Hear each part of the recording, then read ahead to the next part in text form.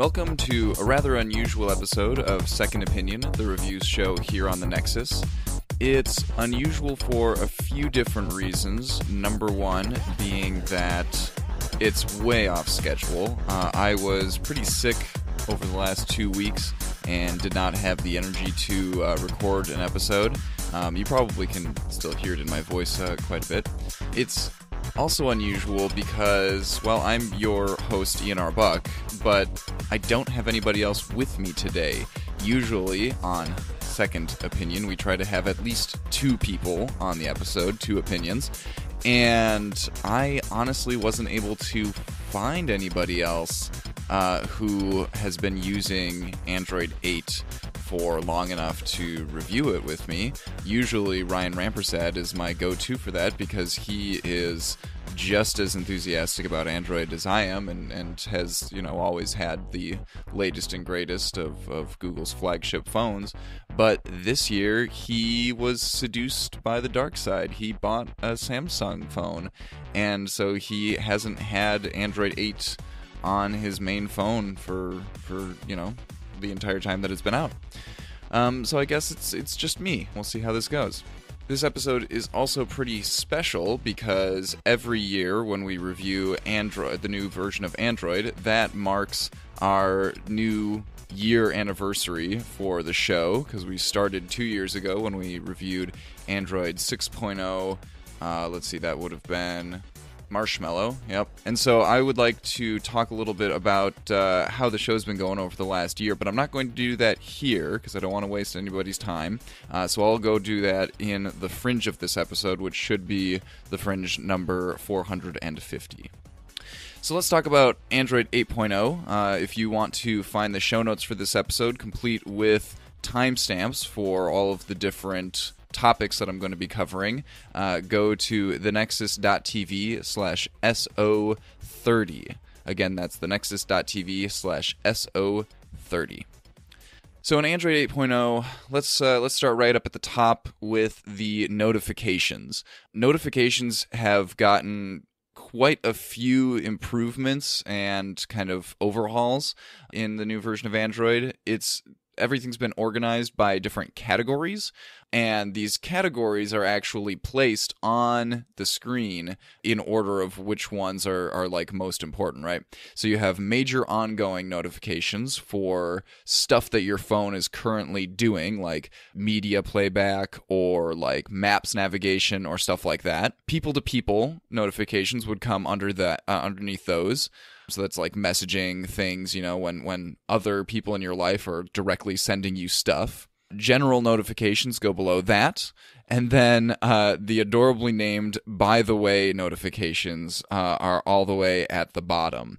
And the by the way notifications are the ones that are kind of like grayed out a little bit, and they only take up just, a little bit of like one line of text. And the by the way notifications actually don't create icons up in the notification tray when you haven't pulled down any notifications. So it's a really nice category because it kind of gets rid of a lot of these notifications that you don't need to care about right away until you have kind of committed yourself to reading through a few notifications by pulling down the whole tray.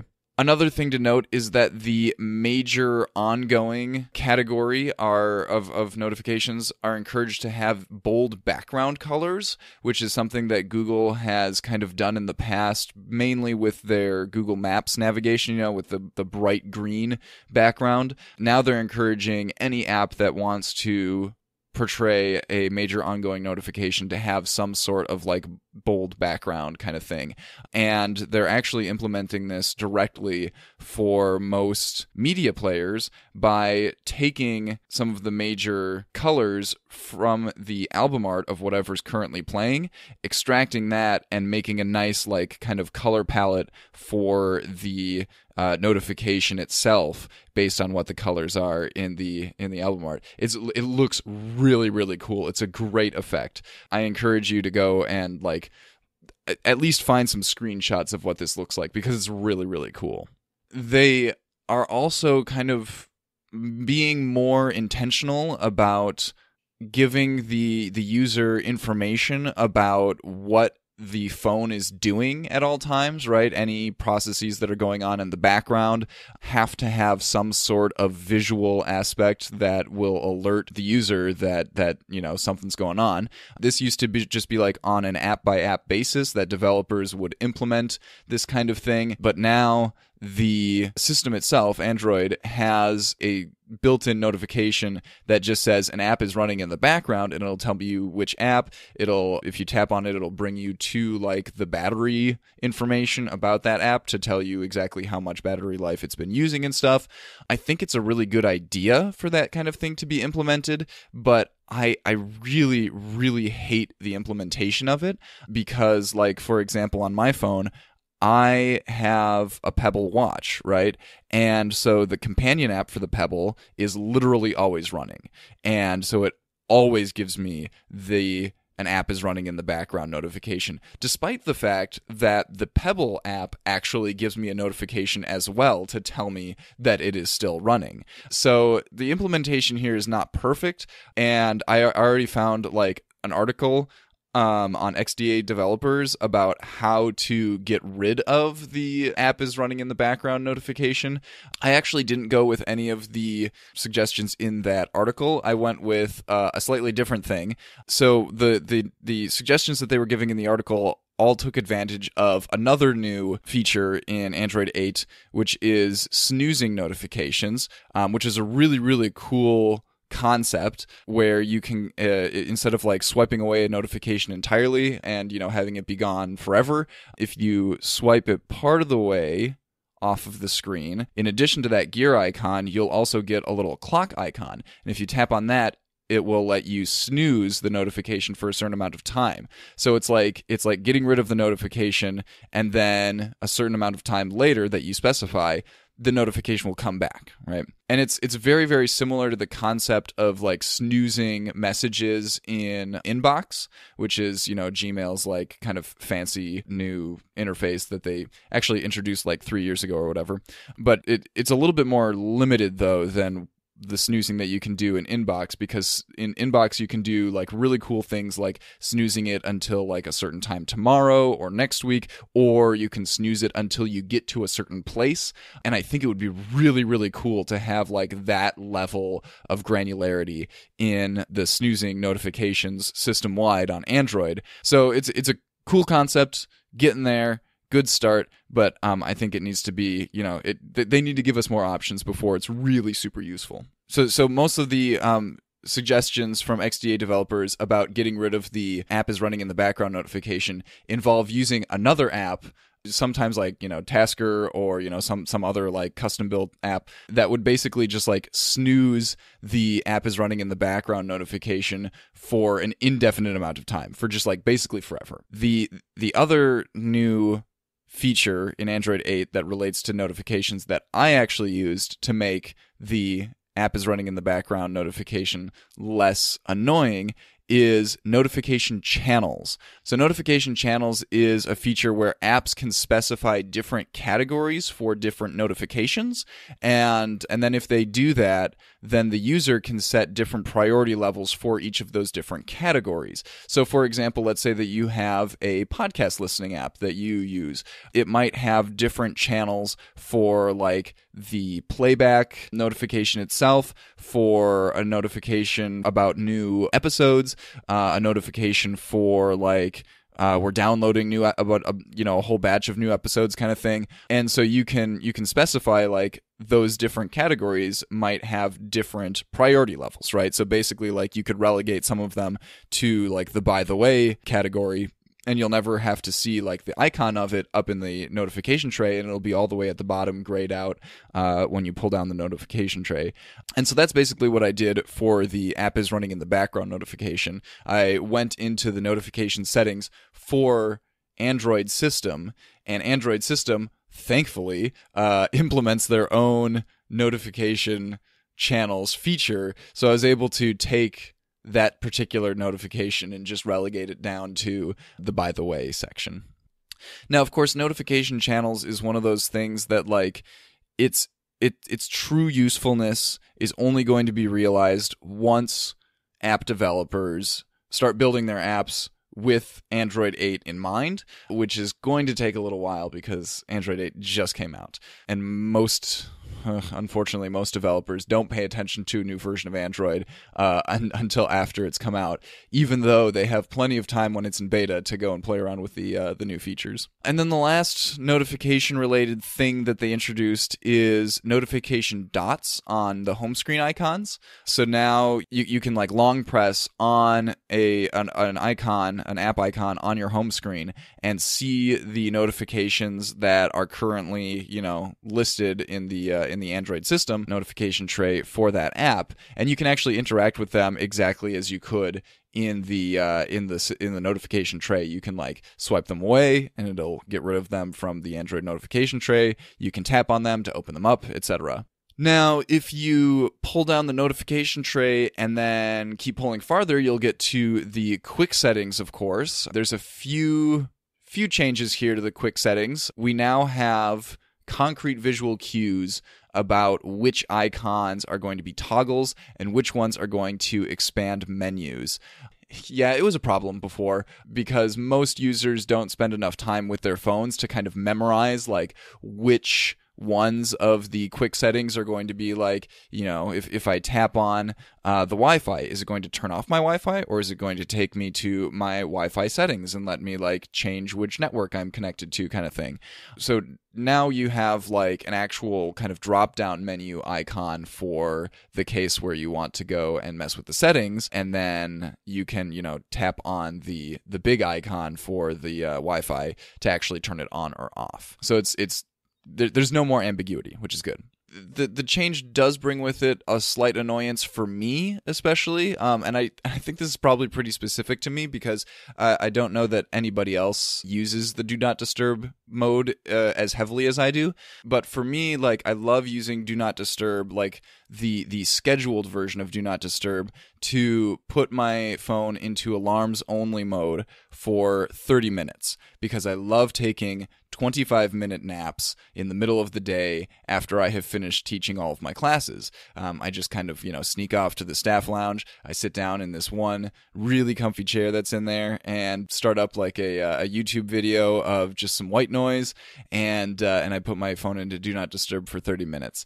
It used to take me, I just had to pull down the notification tray, tap on Do Not Disturb, and like 95% of the time, it remembered my settings from the last time I tapped on it, which was just, put it into Do Not Disturb for 30 minutes. Nowadays, I have to pull down the notification tray, pull down the quick settings, tap on the drop-down menu for Do Not Disturb mode, and then change it from like, until I turn this off to 30 minutes. So now it takes me, like 5 or 6 extra actions on screen to get to the setting that I want, which is, pretty annoying for me, but I don't expect that many other like users will encounter that kind of thing. The other thing that I am a little bit less than enthusiastic about with the quick settings is that they went from like a dark gray theme for the quick settings to a white theme. I'm a huge fan of dark themes on my phones, and so I'm really happy that on the Pixel 2 that I just bought, they actually have a feature where if you set yourself a really dark wallpaper, it'll actually change the theme of the quick settings to be like a dark background, which is really cool, but is actually not a feature of Android 8, because I tried that same thing out on my Nexus 5X, and the quick settings stayed as like a white background. So that's unfortunate. Oh well. By the way, speaking of the Nexus 5X, this was kind of an unusual rollout of Android 8.0, if I'm remembering the past correctly, because I'm really used to new versions of Android coming out when Google has like brand new hardware coming out, right? And then that brand new hardware becomes like the first phone that comes out with this version of Android. But this year, like, Android 8 came out way back in August, on the day of the eclipse, August 21st. They did like a big publicity stunt with that, I guess, because like the letter O kind of looks like a sun with like a ring around it or whatever.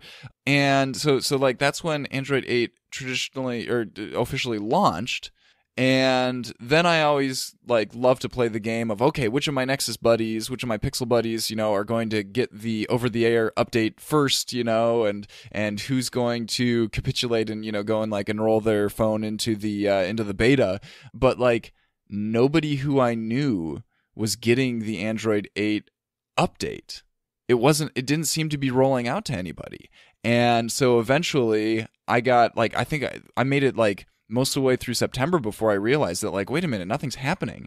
And so I went and enrolled in the beta just so I could, like, have enough time to play around with it in order to record a review of it. But yeah, eventually, I think it did start coming out on the Nexus 5Xs because Betsy got it. But it took quite a while.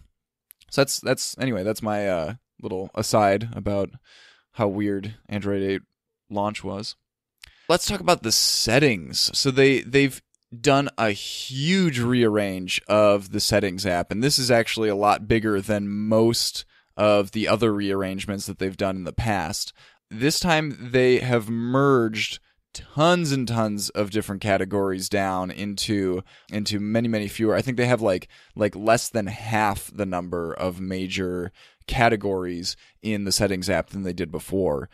I personally have been having a pretty hard time finding things within my first month of using Android 8, but fortunately they have like a search bar right there, so I'm able to usually search for the setting that I'm looking for and find it without many problems. Another nice thing that they're doing to help people find things is they're actually allowing settings to show up in multiple different places. So if it would make sense for it to show up in one place but also in another place, you can likely find it in both places and you don't have to worry too much. They also have finally added, an official way for users to add ringtones to their phones. There, of course, being Android, there has always been a way to add additional ringtones to your phone, but you had to know like exactly which folder in the file system to put it in. Before that, you needed to know how to access the file system, right? Which most users don't know how to do.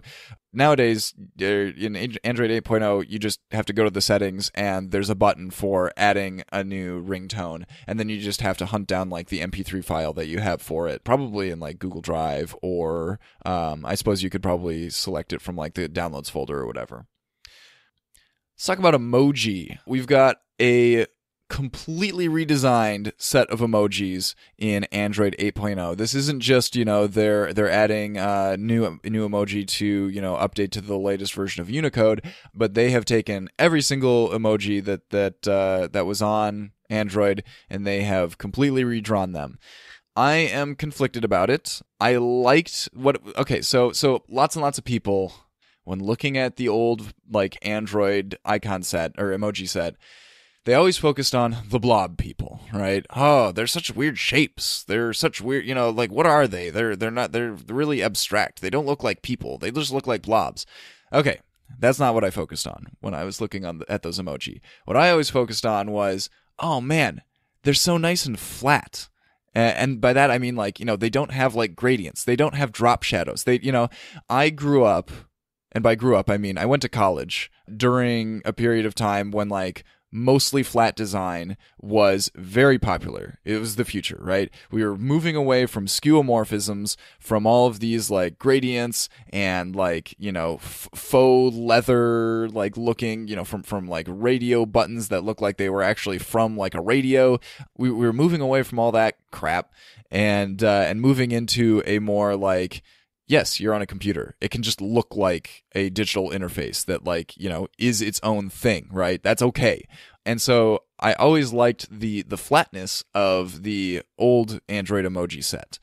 The new emoji set has given up that flatness for a gradient that goes kind of from top to bottom on most of the emojis, usually fading from, I think, dark on the top to kind of lighter on the bottom. And they also have added kind of a ring around, like an outline around all of the emojis that is kind of a complementary shade of the same color that the main color of the emoji is. And that outline is actually a really nice touch because it makes it so that the emoji is like readable, is viewable, no matter what background it's placed on. But yeah, so I'm not a huge fan of the gradient-ness of the new emoji set, but I'm a fan of most of the rest of what they did. And the rest of what they did was like they made it so that all of the faces have kind of like a consistent shape. They're all facing in the same direction, right? And this goes all the way from like the human faces to the animal faces and everything. The other, like the animals that aren't just a face, that have kind of like a shape to their body. They all have a similar, like, their bodies are all facing in the same direction, etc. Stuff like that. So for the most part, it's a good redesign. I wish that we could keep that mostly flat design. Oh well. And speaking of adding new emoji, this one is let's see, they've updated to support Unicode 5.0. Is that what we're up to now? I'm not sure, but they added 69 new emoji. There is one really cool thing that Google is doing on the emoji front, and that is they've introduced a thing called Emoji Compat, which is short for emoji compatible, I would assume. It is a thing that is going to be distributed via Google Play services and will work with, I believe it's back to Android 4.4. So if you are an app developer and you know that like sometimes people send emojis, or like the app is going to try to display emojis that like not every version of Android has on them, you can like basically import Emoji Compat into your app, and any emojis that are not available from the version of Android that your app is running on, it'll just load those emojis in from Google Play Services, which is really cool. So now Google Play Services is actually like a font provider for apps. And it is going to be a little bit of a mixed bag because like you can imagine that older version of Android that still have the old emoji set, they're going to be displaying newer emojis from the new emoji set, right? So like the user is going to see very different styles of emojis depending on, like basically when the emoji was added to Unicode, which is kind of funny.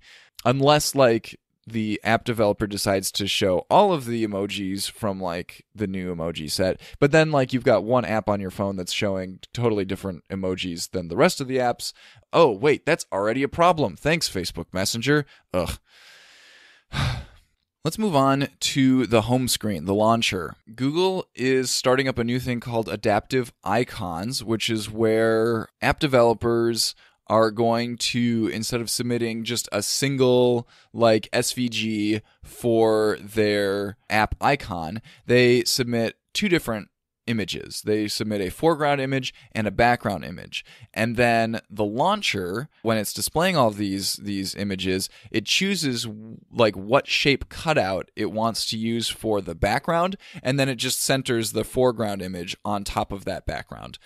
So this was kind of designed to alleviate the problem of like all of these different OEMs love to have like different design types for their like icon sets, right? So when Samsung skins Android, they have like these like squircles instead of actual like circles as their icon shapes or whatever. But like most app developers don't target that, right? They just have whatever shape their app is, their app icon is, and so you get like this kind of if you're on a Google device, some apps are going to look like they fit in. If you're on a Samsung device, you're going to have like the system apps from Samsung that look like they, fit nicely together, but like the rest of the apps won't, yada, yada. So this is kind of Google's way of like allowing anybody's style to fit in nicely. I don't really like that a lot of my icons now look like they just have dinner plates behind them. I dislike that approach so much that I actually have gone and downloaded like the old icons for a ton of my apps, and I manually change them in Action Launcher to to be back the way they were before. Because like, I don't know, as much as like Google loves to talk about like having a consistent, like background shape for all of these icons. I'm like, I was totally okay with the way it was before, where all of the app icons were totally different shapes on my screen. That wasn't a problem for me. I actually liked it because it gave each of the apps like it let them express their own personality in a way that like iOS never has, where every single app icon has to be the exact same shape, and it all felt very stuffy and uniform. So that's like, I don't know.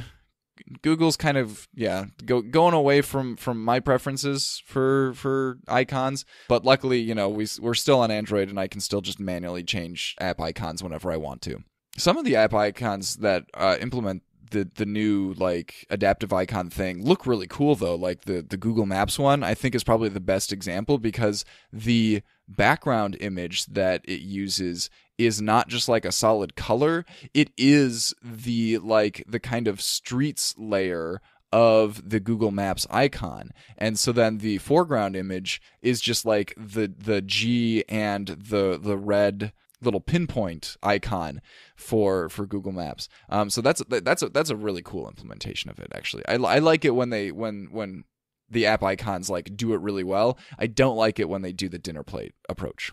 Widgets have always been a really cool thing on Android, but it's been pretty tough to communicate to a user, like that there are widgets available from a particular app. You just had to kind of like rely on the user to be curious enough to like long press on an empty space on their home screen and just like scroll through the list of all of the widgets that are available.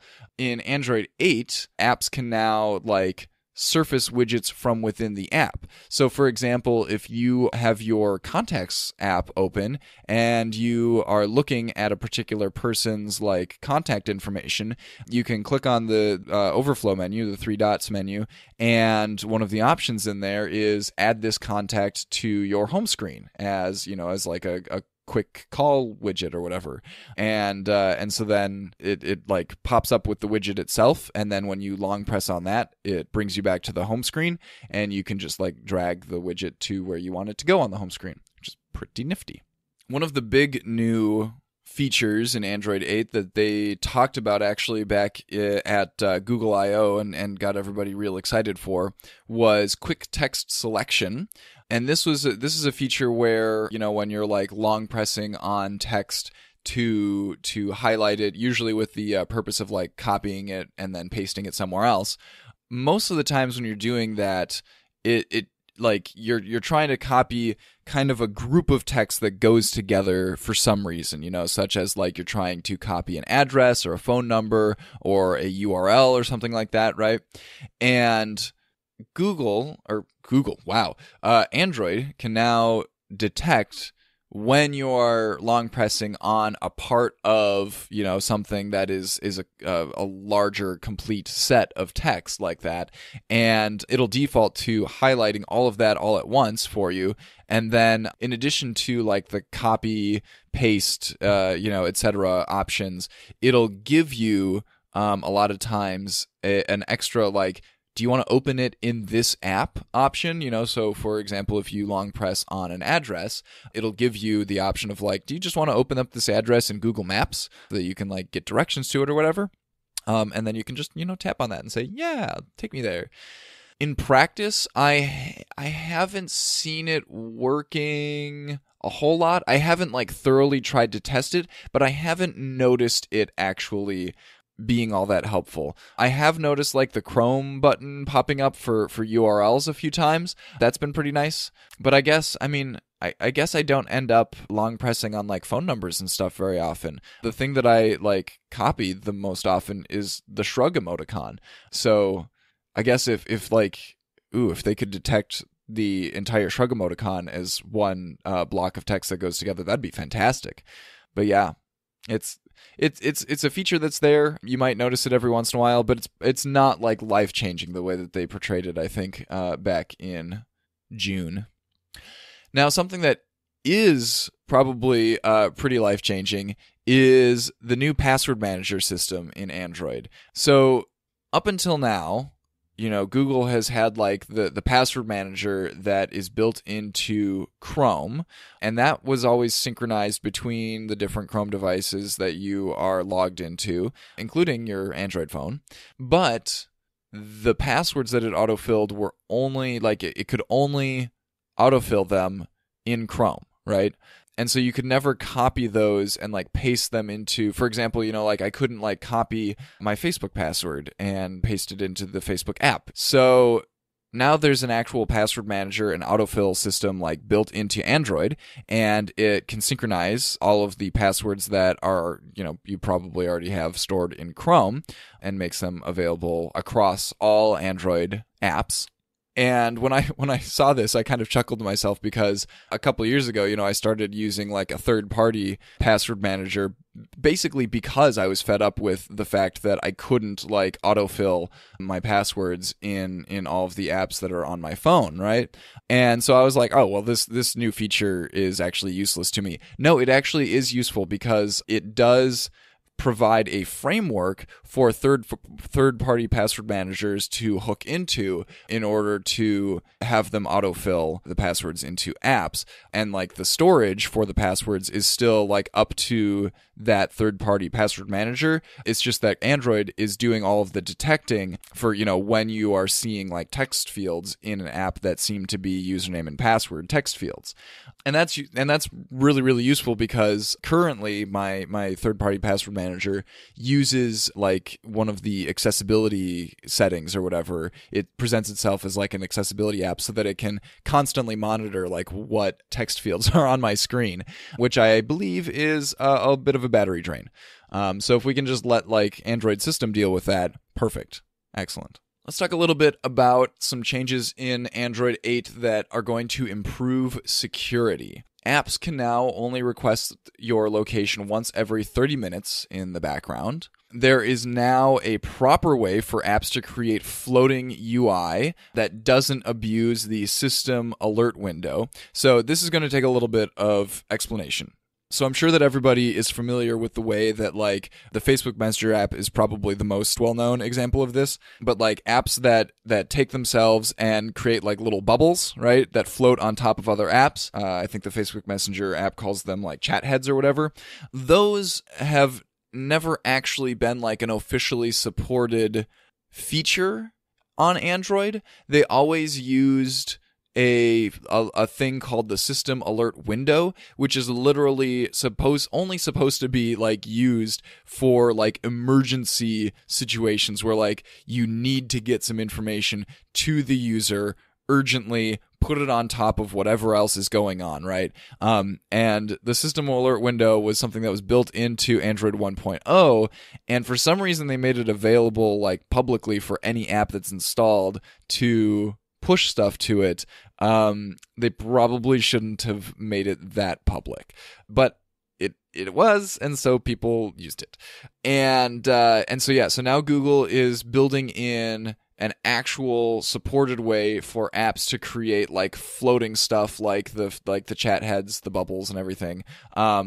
And so this is going to allow them in the future to kind of close down access to the system alert window, which is definitely important because like malicious apps will a lot of times use that system alert window to like to push stuff on top of the screen, even on top of like the lock screen, and kind of freak out the user and like demand ransoms or whatever from them. So this is going to improve security by a lot once like Facebook Messenger has actually started implementing like the new proper way to create floating UI, and Google shuts down access to system alert window. Google Play Protect is, I mean, there's not actually any like new security features in Google Play Protect, but it now shows up in a lot more places than it did before. And Google Play Protect is like that green shield logo icon thing, that basically is Google's way of saying like, yes, we're doing antivirus work, like, please don't worry about it too much. And yeah, so I think they started putting Google Play Protect branding in the Play Store. Like they would put the logo up above your list of like apps that have updates available for them, to reassure you that like, yes, we've scanned all these apps. We're really sure that there's like nothing wrong with them, etc.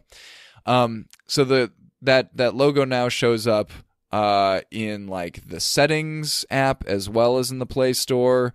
It shows up like when you start downloading a brand new app. It tells you like, yeah, we've scanned this, etc.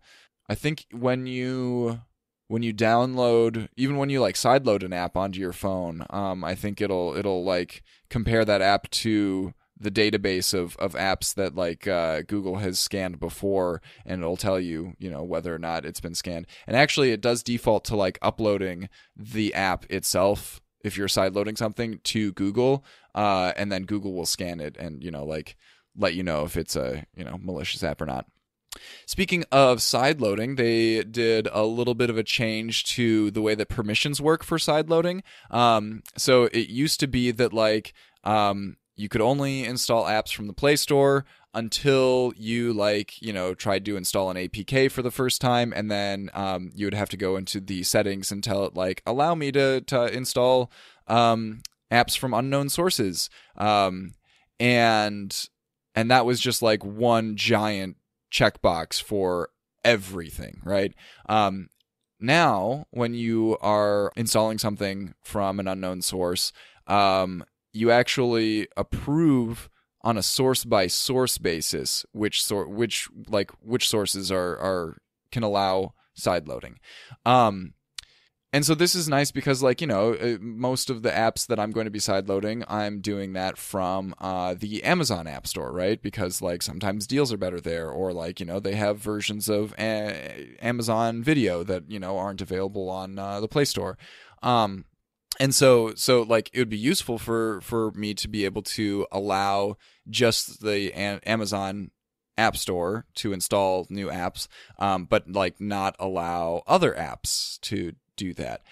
The unfortunate thing about this is that like in order to install the Amazon App Store onto my phone, I have to download the Amazon App Store from Chrome, which means that I have to approve Chrome as a source that can sideload apps.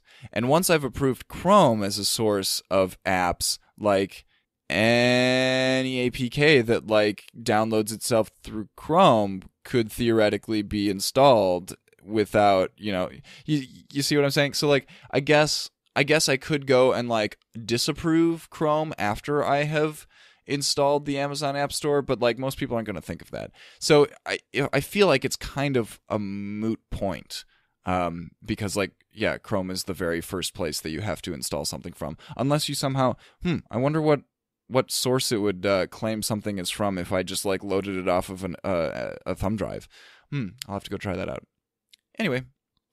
Verified boot will no longer boot an OS that has been downgraded. So certain types of attacks that usually involve like somebody stealing your phone and then trying to break into it would involve like installing a version of the operating system that's older, because like older versions of Android didn't have as much security as newer versions, of course.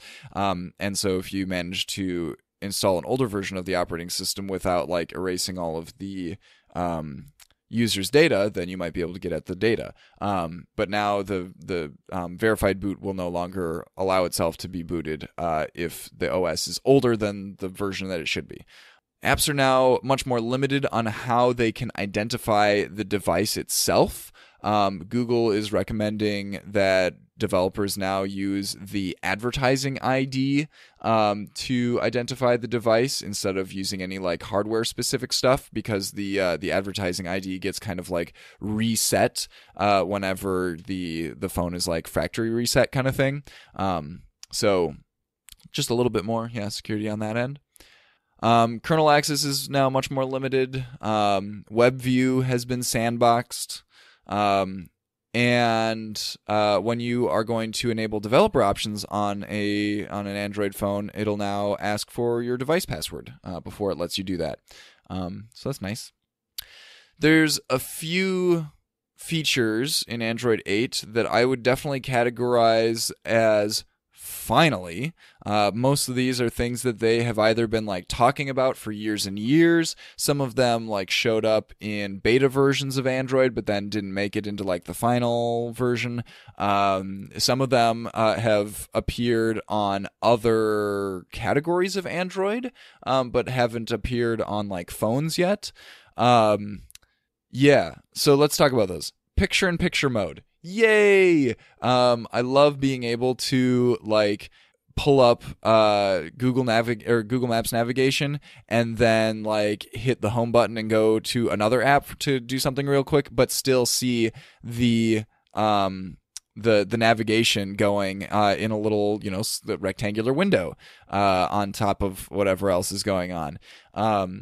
Picture-in-picture, of course, was kind of designed with like video playback in mind, and so most people are going to think of like using this with YouTube. It does work with YouTube if you are a YouTube Red subscriber. I find it rather strange that they like because I understand why YouTube Red like has the background play feature as behind the paywall, right? Because otherwise they wouldn't be able to like show you ads as nearly as effectively if you were able to just like not look at it. But like picture-in-picture mode, you're still seeing the video feed, so I don't know exactly what's the problem there. I suppose that it's possible that like the technical implementation of picture-in-picture mode dictates that like anything that allows picture-in-picture must also allow like background play or something like that, but I don't know. It is what it is. You'd also like so since like YouTube isn't going to do it for most people, isn't going to use picture-in-picture mode for most people, what other video apps do we have? We got Netflix. Netflix doesn't support it yet. I tested that. Amazon Video, don't hold your breath. Like Amazon doesn't implement new features very fast, especially on Android, because they hate Google's guts. Picture-in-picture. I think most people are only going to see it on Google Maps for a while, which is kind of funny. But it's super useful on Google Maps, trust me. Night mode is also finally here. It's 2017, November, and I finally have a phone that supports night mode. That's super nice. Night mode just being like, the yellow shifting of the screen. And also, Android now supports 90% of printers in the world without any plugins. So that's always been one thing that is like super weirded me out about looking around in like the settings on an Android device is like, all right, printers. For some reason, I have this HP plugin there. I don't own any HP printers. Why do I need that? But now Google has partnered with whatever big printer like partnership conglomerate thingy to support most of the world's commercially available printers. So that's super rad. The Easter egg on Android 8.0 is this kind of like creepy octopus that you can drag around. And I guess that this particular one is they put it there to test out like some like new physics engine that they're trying out in Android. And it's a physics engine that isn't going to be for like gaming, which is what I traditionally think of physics engines as being, but it's going to be a physics engine that is meant for the user interface itself. So like doing things like when you over drag, like like dragging down too far to like refresh kind of thing, and having like a slight bounce back or whatever. scrolling momentum, right? So the developers just have to like set a certain amount of friction, and then like the phone, the system just does all the calculations for it. So like each app won't have to calculate that kind of thing on their own. It's pretty cool. Bluetooth 5 support comes in Android 8.0. Rescue Party is a new feature where, like, if Android detects that your current build of Android is failing, it will go through like a series of steps to try and recover itself. And each step gets like kind of more and more aggressive about what kinds of things, what caches it's like clearing, and which modes it's restarting into. And they haven't publicly told us like what the different steps are that it's going through, but the final step is that it'll boot into recovery mode and then prompt the user to do a factory reset on the device. So hopefully that can save a few people's butts, because like most users aren't going to know what kinds of like troubleshooting steps they can go through to try and recover a device. Android Go is I mean, you're not going to see Android Go on most Android 8 phones, but Android Go is like a kind of a pared down version of Android that's built for really low end phones. Specifically, they're targeting the developing world, so low memory phones between 512 megabytes of RAM and 1 gigabyte of RAM. And it does a lot of like UI changes and a few like structural changes that not only take into account the fact that like the phone itself is going to be pretty low end, with not very much memory available, but also usually in the developing world, the data caps are also like quite a bit stricter. They're much lower than like the cellular data plans that we would expect in like the US. And there's also going to be a bunch of like apps that are built specifically to go on Android Go. And so Android Go, like Android 8 is the first version of Android that has an Android Go version that is built, associated with it. So we'll be seeing Android Go phones coming out sometime next year, I think, in 2018. So we haven't seen that yet, but coming in the future. And then finally, I want to talk about updates to Android, because as much as I love being on like the cutting edge here, I love talking about like the newest version of Android as soon as it comes out. That it's one of the things that I always emphasize is owning a phone that is going to have the newest version of Android come out to it. As much as I love all of that, I have to admit that like most users are not going to see the newest version of Android until it's like 2 versions old, which is just sad. But Google is actually doing something about this for once, and they're not just like going like, hey, OEMs, please play nice. They're actually putting together a technical solution to this problem, and they call it Project Treble. So what Project Treble does is it separates the like higher end of Android from the lower end, the hardware end, right? Because this is one of the big things that has prevented Android phones from having like long-term software support. It's the fact that the chip manufacturers don't support their hardware with driver updates for more than 2 years usually. And I first became aware of this problem actually when I was talking to Ryan Rampersad about the NVIDIA Shield tablet, and I remarked that like, it's amazing. My NVIDIA Shield tablet has had support for more major versions of Android than the Nexus 5 did. And the Nexus 5, of course, is like straight from Google. It's supposed to be getting these updates straight from Google. Why isn't Google supporting the Nexus 5 for as long as NVIDIA is supporting the NVIDIA Shield tablet? And Ryan looked at me with kind of a little twinkle in his eye because he realized that he was going to be able to teach me something new that I didn't know yet. And he was like, it's because Qualcomm doesn't support their chips with driver updates for more than 2 years. Whereas the NVIDIA Shield tablet, the driver updates come straight from NVIDIA.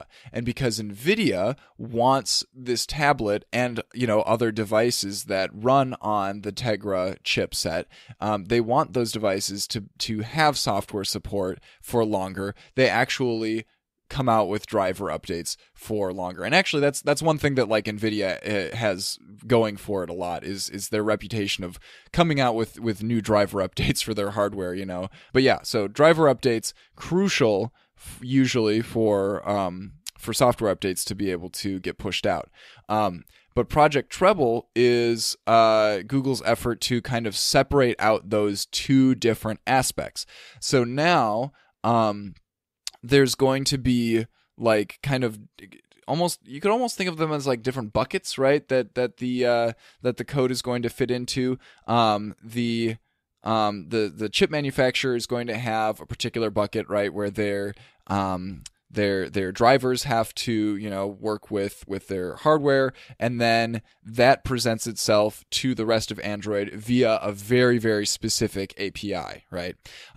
And so then the version of Android that is based on like the AOSP, the Android open source project, that is the version of Android that is being updated periodically, that is getting the security updates, that monthly, stuff like that.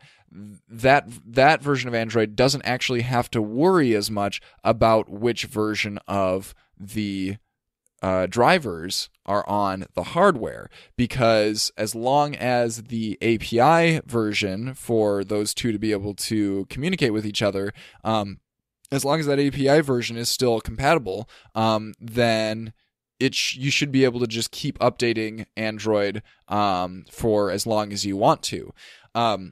And so this is going to have like quite a few different consequences. One, it's going to make it a lot easier for the OEMs, the device manufacturers, to come out with updates for their Android devices in a timely manner. There is going to be a little bit of an obstacle still with the OEMs have to test the custom skinning that they do on top of Android a lot of times. Any cellular carriers that have their grubby little fingers on the software of the phone, they're going to have to do testing on their custom apps and whatever. By the way, never ever buy your phone through your carrier. Please buy it unlocked so that you can get updates directly from your device manufacturers. But this is also going to make it possible for you to replace all of the OEM customizations with third-party ROMs, because any Android open source project build that is built for Treble should work on any Treble device. I haven't personally tested this yet, but this could be an exciting new world where even if you buy so one of the things that's always prevented me from wanting to buy a Samsung phone is the fact that I know that Samsung skins the heck out of Android. They don't come out with the updates nearly as frequently as Google brings it to their own devices. And also, it's a heck of a lot harder to just install a custom ROM on top of, or wipe the phone and install a custom ROM on a Samsung phone as it is for a Nexus or a Pixel, right? It's a lot easier to do on a Nexus or a Pixel. But it should be in this new Project Treble world, it should be just as easy to do it with one of them as with another. No matter who the manufacturer is, no matter you just have to have an unlocked bootloader, and then you should be able to install whatever ROMs you want. And it'll make it a lot easier for the communities that create and maintain different ROMs to do their work, because instead of having to create a different build for each individual device that they want to have their ROM available on. They just have to do one build, and then it will work on any device that was built for treble. And that's going to be every single device that comes out with Android 8.0 or above is going to support treble. But upgrading devices, it's going to be optional. So far, we only know about the original Pixel that is, for sure going to have treble on it. When it upgrades to Android 8. We'll have to test it on a phone by phone basis, I guess, for all of the other ones. I'm not sure if apps that want to make sure that they are running on an improved version of Android will work on third-party ROMs in this new treble world, So I'm thinking of Netflix or Android Pay that kind of don't allow themselves to run if they detect that you have installed Lineage OS on your phone or whatever. I don't know how they're going to react to having a different build on a Project Treble device. Project Treble, probably the biggest, most significant change to Android that we've had in years. And most users are never ever going to know that it's there. They're not going to realize, this profound change. But hopefully they see hopefully they get to experience the benefits of it in the form of timely OS updates from their from their manufacturers at the very least. The other cool thing that they've got going on the update side of thing nowadays is streaming updates. So some users, when they get the notification that they've got an Android system update available, they'll click on that button and it'll try to download it, but then it'll tell them hey, you're almost out of space. I can't download the update. And that's always been because when it downloads the update, it puts it onto the user's partition before it actually copies over this new update onto the boot partition when you restart the device and install the update. But using the new AB partition separation that they introduced last year with Android 7.0,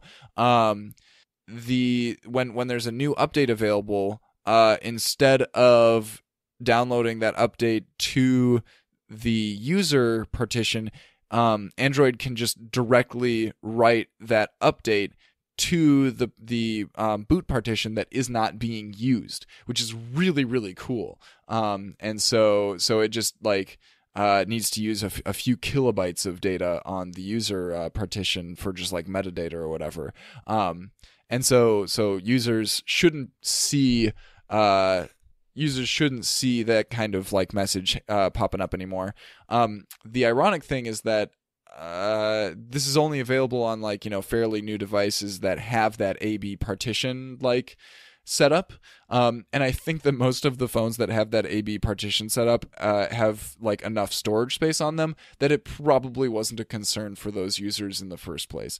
But I don't know. It's a cool technical solution for that problem. Oh boy. All right. So that was Android 8. By the way, if you are still interested in hearing more about all of the goodies that are available in this newest version of Android, Ars Technica always every year has a great in-depth, thorough analysis of everything that came out in the new version, and I always use their article to make sure that I don't miss anything important when talking about it in this review. So you can go and check that out if you want to read more. This has been Second Opinion. If you want to see, once again, the show notes for this episode, including links to, or the timestamps to each individual section, so if you want to jump back and listen to a particular thing again, go and check out those show notes at thenexus.tv/SO30. If you have any feedback for us about this episode, please reach out to us. We are The Nexus. You can find us on Twitter at The Nexus TV, or you can send us an email at thenexustv@gmail.com. If you have like a brand new phone or device, or you want to review something for us, reach out to us as well. Love to have new guests on the show. And I have been your host, Ian Arbuck. You can find me on Twitter as Ian Arbuck. And you can find links to other stuff that I make at ianarbuck.com. Thanks for listening. Have a good one.